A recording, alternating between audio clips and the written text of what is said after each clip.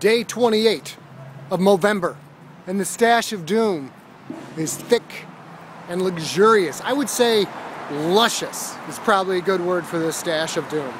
If you haven't donated yet to prostate cancer research, which is what I'm growing this for, because it's just not cool to wear prostate on your face, you still can at mobro.co/Scott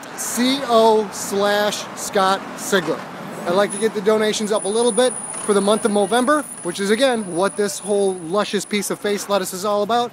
So consider making a donation, a couple of bucks, whatever you can. It all goes to prostate cancer research and validates why I have this rat on my face.